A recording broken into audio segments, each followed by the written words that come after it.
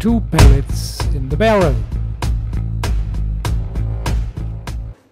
In the case of air rifles with a loading pin, it can happen that you accidentally insert 2 diabolos into the barrel.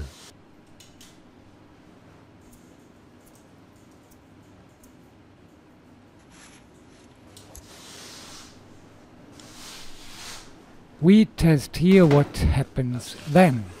Where do the 2 bullets fly to? What does the electronic system evaluate, and how does a double shot look on a conventional paper target? Mike double loads for this test.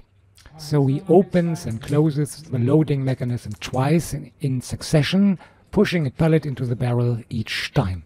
This is exactly what happens in practice when you are distracted and unintentionally repeat the loading process. On electronic scoreboards, double shots land relatively consistently in the 3 deep.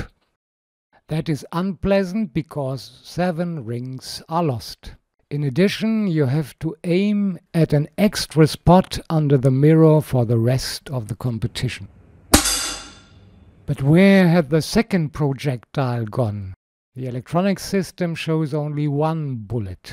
Did both diabolos crash into the same hole, or did the second one not reach the target at all? We shoot at paper targets and film in slow motion. And we get different results. Both diabolos can fly into 1 hole or hit the target at some distance. The electronic always evaluates the first impact. The paper target shows both bullet holes. We move even closer to the target and slow down the video.